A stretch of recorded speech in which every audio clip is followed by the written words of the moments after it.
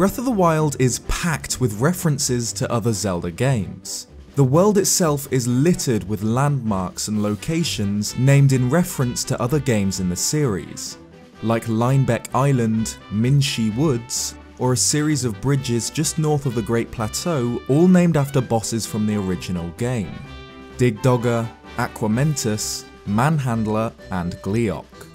But these are surface level references, simple homages in name only.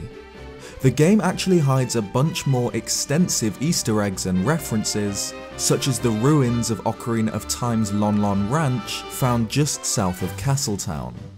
These ranch ruins are almost identical to Lon Lon Ranch, with the buildings leading onto the horse pen and racetrack, even including the tower behind, in which a cow and a piece of heart can be found in the Nintendo 64 game. A similar, but less apparent reference is the Arbiter's Grounds in the Gerudo Desert, half-buried ruins which call back to the Colosseum-like execution grounds from Twilight Princess.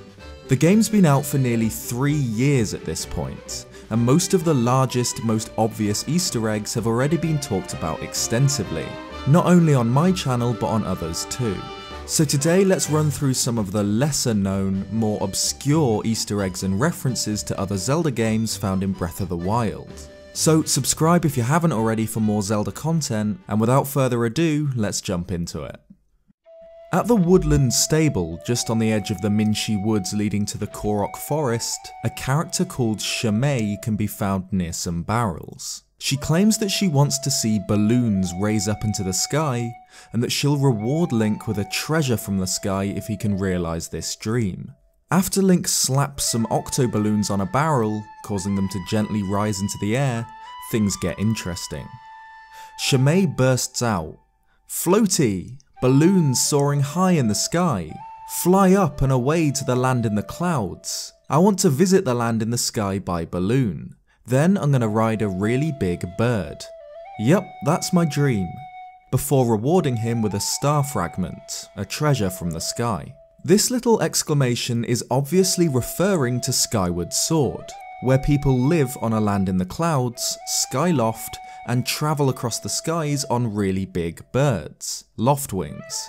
Shimei claims that sometimes she sees this land in the skies in her dreams, and wonders if a long time ago people used to live above the clouds. It's an interesting reference to Skyward Sword. Perhaps this kid has some sort of retrocognition, able to dream of events long ago when people flew on Loftwings and lived on Skyloft. It's likely nothing more than a neat reference for those who've played Skyward Sword, but I love seeing little connections to other games. Little details that remind us Zelda games take place in a larger chronology. Breath of the Wild's Amiibo functionality is one giant steaming heap of fan service, gifting Link iconic weaponry and equipment from across the Zelda series. It's mostly agreed by fans that these items aren't canon. But canon or not, it's incredibly fun smashing through Lynels dressed as the hero of time. And one of the most fitting sets, considering how closely Breath of the Wild is connected to the roots of the original Zelda, is the hero outfit and sword. The sword's description reads, "A sword once wielded by a hero in an ancient age. When grasped, a strange sense of nostalgia washes over you. Take it when going alone would otherwise be dangerous." And the outfit which accompanies it is based on the clothes worn by the very first hero, all the way back in 1986. But it's not this on-the-nose reference we're talking about. To see this little Easter egg, we need to look at just the trousers of the hero. On the right leg, there's actually a tiny white sprite of an Octorok, the most iconic enemy from the first Zelda game, and the first enemy Link is likely to encounter in it. In fact, Breath of the Wild's guardians themselves were based on these humble mollusks, which during development of the original seemed huge to the designers, which inspired the colossal, multi-legged design of the Sheikah machines. So it's great to see a tiny nod to such an important, classic Zelda enemy. Just south of Hyrule Castle, amidst the barren ruins of towns long forgotten, are the ranch ruins, the remains of a humble farm. But of course, these ruins don't belong to any regular ranch. I mentioned at the beginning of the video that these are a direct reference back to Ocarina of Time's very own Lon Lon Ranch, the home of Malon, Talon, and of course Epona. However, far to the southeast in Hateno village, there's a more obscure reference to Ocarina of Time's Lon Lon Ranch: fresh milk. This milk is produced by farm animals kept by Hateno villagers, and sold by multiple NPCs as well as the East Wind general store. But those who've played Ocarina of Time will notice that this isn't just ordinary milk. It's almost identical to Lon Lon milk, with the exact same cow design and the text even translating to read Lon Lon. Whether this means that these bottles were originally produced by the ranch before the calamity is unclear, but it's a neat reference regardless to an iconic, classic Zelda item. The southeastern border of Breath of the Wild's Hyrule is surrounded by a vast blue ocean, seemingly endless empty waters, which are broken only by a few small islands.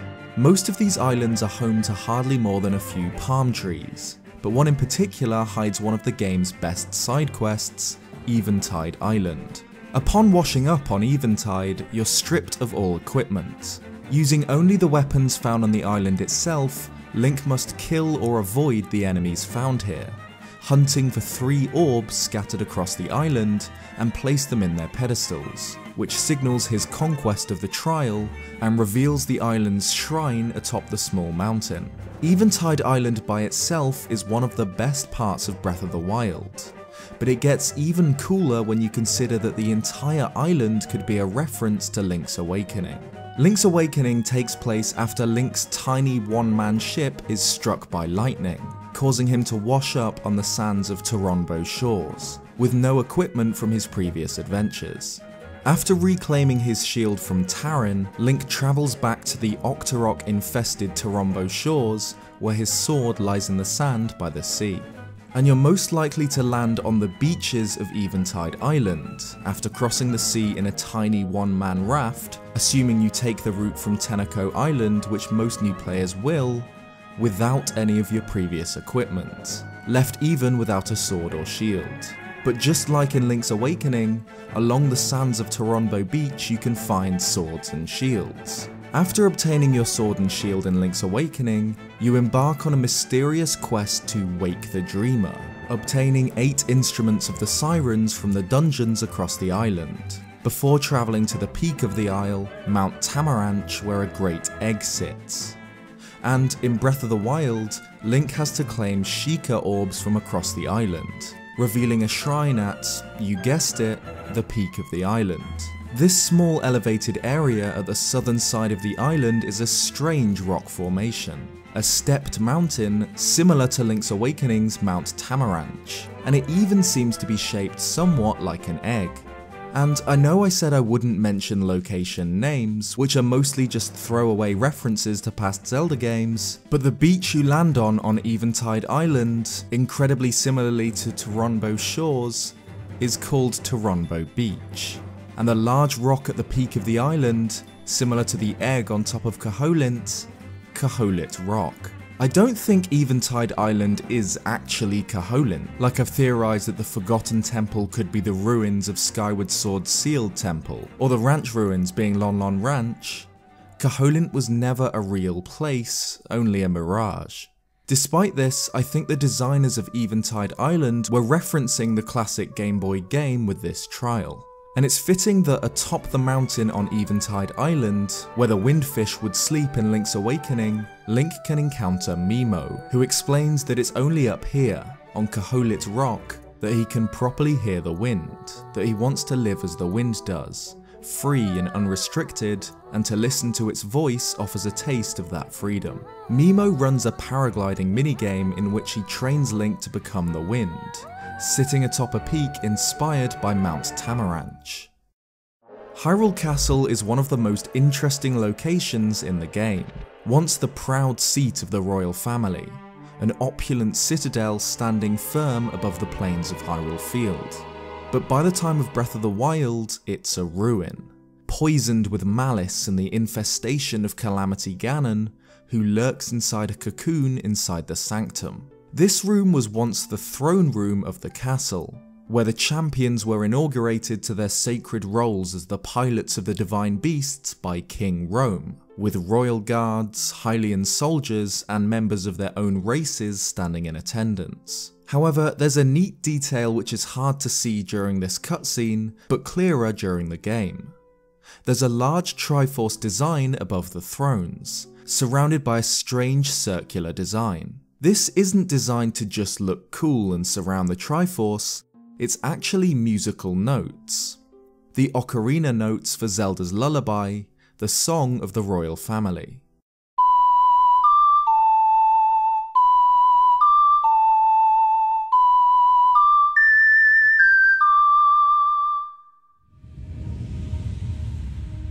The notes occasionally don't match up absolutely perfectly, with some being slightly above or slightly below the correct position for the lullaby, perhaps a result of a century of decay.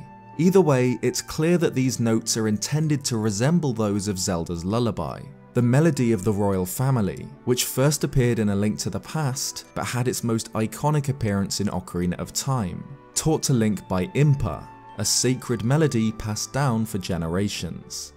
We hear the lullaby at various times during Breath of the Wild, as part of Hyrule Castle's theme, when Zelda speaks, and as the nighttime horse riding theme, but it's cool to see that the song still exists in-universe after tens of thousands of years, still remembered and honoured as the song of the royal family.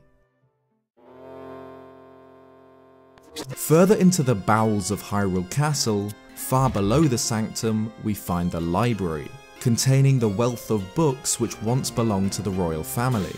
Once a great hall for learning and study, now a ruin crawling with Lizalfos. There are a few secret rooms here, like one where we can see an excavation leading to the outer walls of the Sheikah Observatory in which we fight Calamity Ganon, and the king's hidden study. But what we're interested in today is one of the open castle library books, found on the balcony. There are two of these open books in the library, both detailing recipes used and loved by the royal family and their attendants. The first book is the princess's favourite recipe, fruitcake, which apparently helps to clear one's head and allows them to focus on things like ancient technology research.